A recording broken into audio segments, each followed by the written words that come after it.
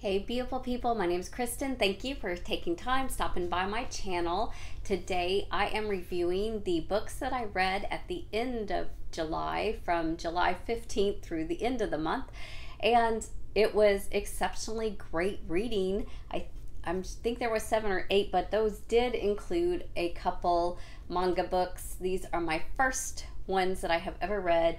My sons were visiting from Virginia and they are fans of several of these, both watching the anime and reading them as well. And so this is the series they suggested for me, Miss Kobayashis Dragonmaid. And so this is a little cutesy adventure about a human woman who comes across the dragon, who also has a humanoid form. So she can turn into this big, wonderful, full-blood dragon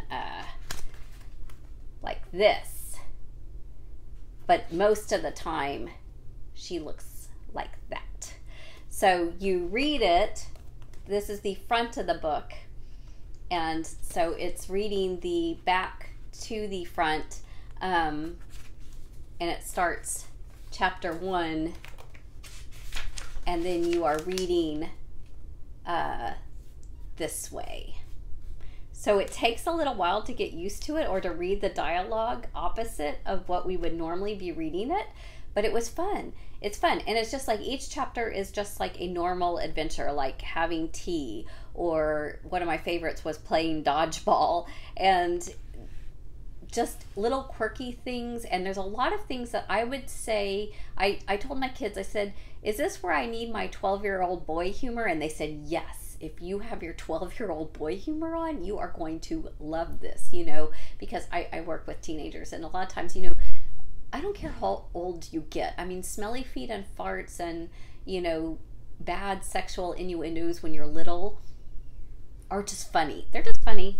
That's my humor. I mean, it can be. So that is that. I read 2 of them. Then, so I could also discuss them with my children and have talking points. Then I read the second book in the Wheel of Time, Robert Jordan's The Great Hunt. Oh my gosh, this is way better than the first one even. And I don't know if that's because, you know, the first one, it's a massive trilogy. It really has to spend a lot of time defining the world and defining your main characters. And now there is a lot of action that's happening. You know, they are on a hunt for a box that is containing a horn that is going to do some deep magic and bring forth kind of guardians of the past, if you will, is kind of the way I picture them in my mind. And there is a cursed dragon treasure kind of situation. It's not really dragon treasure, but a cursed sword dagger that's involved. And so this is the kind of underlying story that goes throughout, but it's different characters, different scenes, different new characters, and different things we are learning about this world that Robert Jordan has created. And I also love the aspect that, kind of like a lot of different epic fantasies, there's portals and you can go in and out of different realms and realities, so to speak. And so that's always interesting to me to try to figure it out, both kind of scientifically, if any of that makes sense, or, you know, based off of our own reality and our own world, like what correlates, what's different, how does that operate, how does the author explain that. And it's fun, and you get very attached to some of the characters. It's just, this is a really good series. So that's my little plug. I think as I go on, I will be able to share less and less about the story, because then it'll be missing the backstory. But I'm really enjoying Wheel of Time so far. Next, I read Blake Crouch's Upgrade. This is his new release, so this counts as definitely my new release for the month. But this is a story that there are ways to actually change your DNA to become stronger, more efficient, kind of not age or have better strength, or, you know, to basically alter humans to become superhumans, if you will. And so it talks the story about the ethics, about some failures of the past, about people who are trying to use this for their own benefit. And throughout, of course, you have the main character who doesn't have all the information and doesn't have all the connections and doesn't know kind of what's going on, and we're, as the readers, figuring out a lot of this stuff as we go along, and how that's going to come together, and what does it mean, and you know, how is he going to succeed, and you know, save the day and save the world. And so Blake Crouch does a really outstanding job of this in all of his books, right? I look really forward to reading what's the one, the Recursion, that I haven't read yet.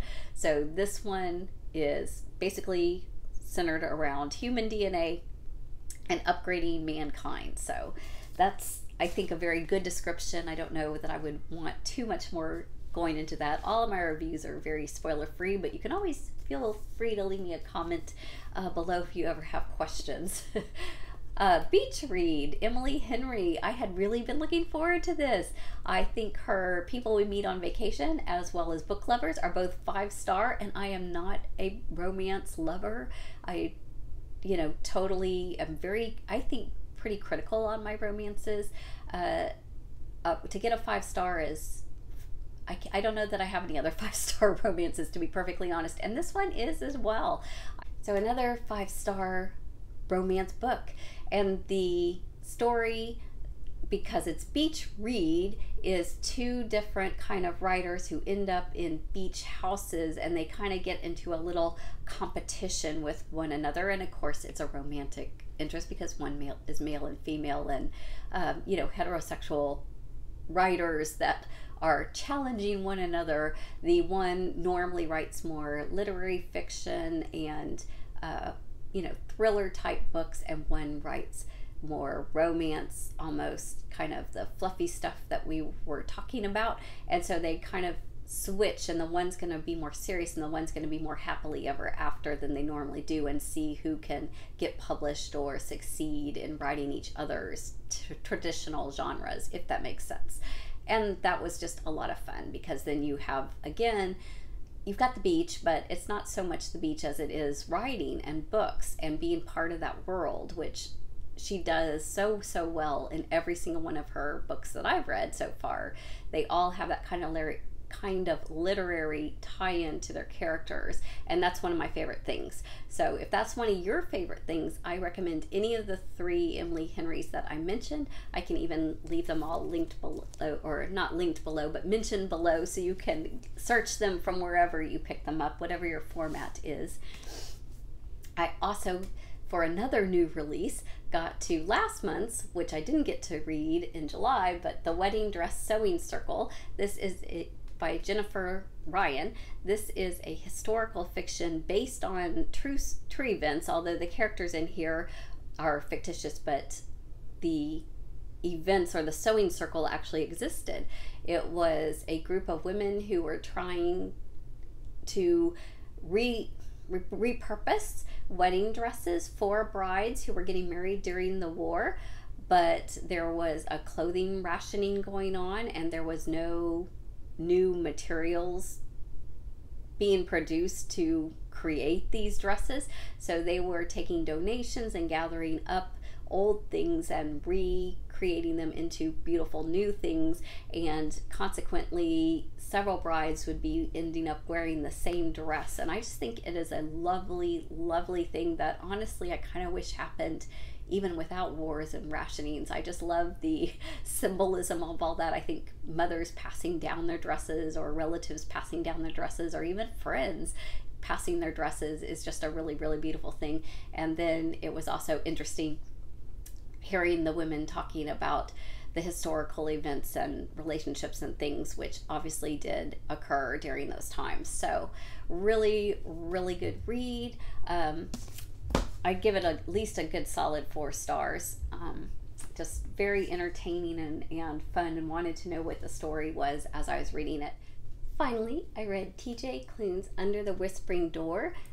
I have not read any other. I did not read The House in the Cerulean Sea yet, but this is a story that is in between living and dead. So after you die, you go through this transition and into this mystery house with the kind of place in between that life and death.